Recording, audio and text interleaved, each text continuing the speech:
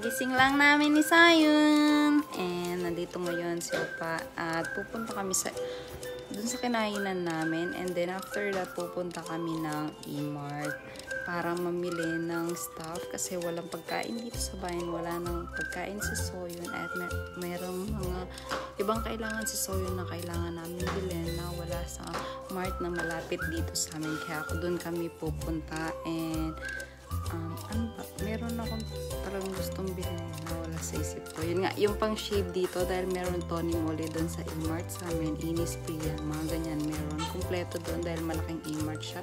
So, see you again later. I will bring you there.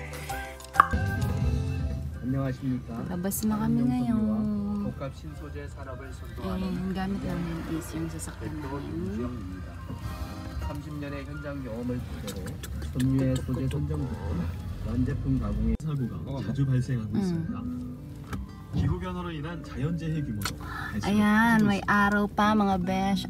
Mesh 언제 닥칠지 모를 재난과 재해를 극복하기 It's 위해서 3 p.m. Wah! Don't eat that. 평소에 Achukumi ni Soyun. Ayan. Dito kami. Break time daw nila. Hindi kami makapasok. It's until 5 p.m. yung break time nila. Anong oras ngayon? 3 p.m. Start 2 p.m. to 5 p.m. Ang haba ng break time nila. Ha? Siguro wala silang masyadong mga tauhan. Anyway, kain na lang daw kami sa iba. Ewan ko saan kami kakain nito. Catfish. Hello? Tom na kami. Dito na lang kami kakain sa Kodari. Let's eat here in the so. Ito yung kakainin namin ngayon. Kodari. Sorry. Ito siya. So yun.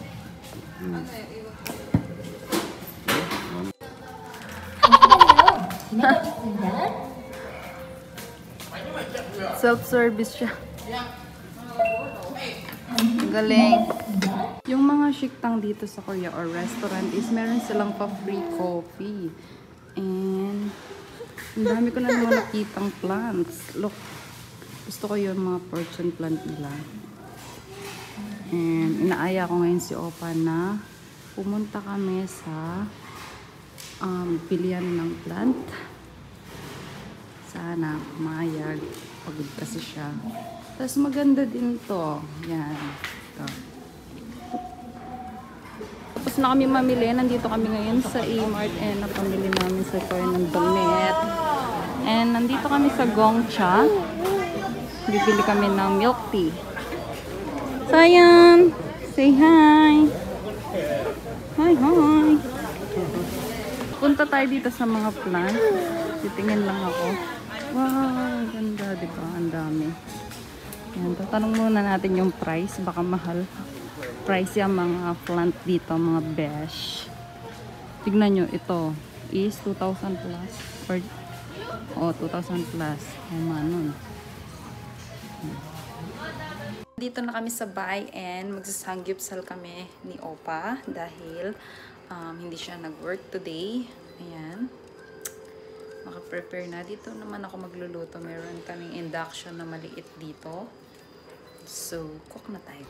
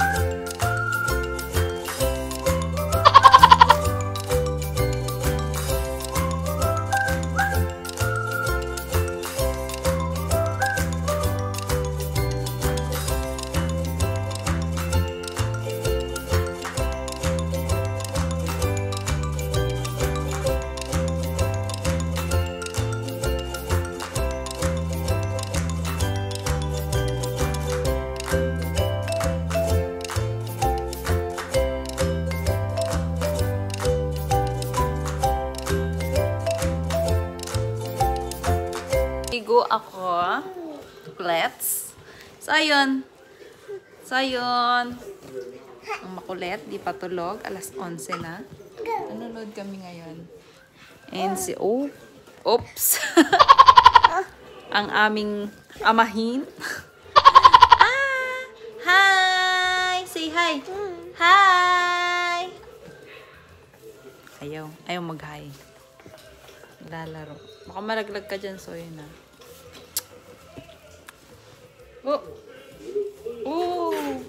Good morning! This is the next day of our vlog. And then, ngayon, magpapalit ako ng mga cover ng aming unan, ng aming kama, at ang aming kumot. Dahil weekly, nagpapalit talaga ako ng cover dahil, alam niyo naman, sensitive ang aking mukha. Ayoko magka-pimples, so, kailangan regular nagpapalit ako ng mga cover ko. Kahapon, bumili kami ng bread para siyang pandesal. Ay, parang bread sa Pinas. So, nilalagay ko siya sa ref para hindi siya mabilis masira. And, pag morning is gusto ko talaga bread lang. And, coffee. Tapos, bumili rin ako ng cheese. Bala ko ng spaghetti. Then, later, magluluto pala ako ng adobo.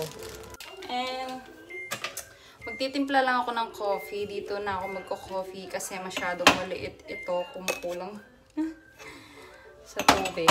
And then, ito is, galing ko siya kay Ate Michelle. Regalo siya sa akin ni Ate Michelle nung birthday ko. So, okay tayo. So, ayan. Meron akong margarine dito. Yung Otogi Oxusu margarine. Kalasa siya ng dairy cream sa Pilipinas. Dairy cream ba yun? Basta yung margarine na mga ginagamit na masarap sa Pinas na gusto ko. Kalasa niya kasi. And then, lalagyan ko.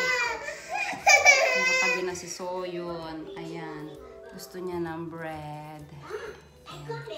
Soyun, mami. Nanonood siya ngayon ng Pororo. Hindi ko muna pinanood ng rhymes. Kasi, naka-copyright po ako, no? Lagi akong naka-copyright. So, ayan.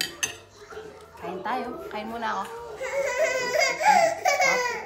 Ito ako ng pagkain ni Soyun and for her food for today is yangbechu or cabbage, onion, potato, and beef with rice, of course. So, ito yung adobo. Pinagsama-sama ko na siya. Ayoko mag-gisa dahil meron na rin kasi siyang fats. So, ito yung kay Soyun. Yan, pinapakuluan ko pa mga 45 minutes ko yung papakuluan hanggang lumambot talaga siya ng lumambot. Para pagkakainin ni Soyun is lolonokin na lang niya dahil hindi pa kompleto yung kanyang ipin.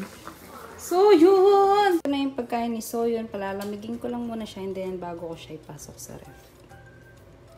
Yan.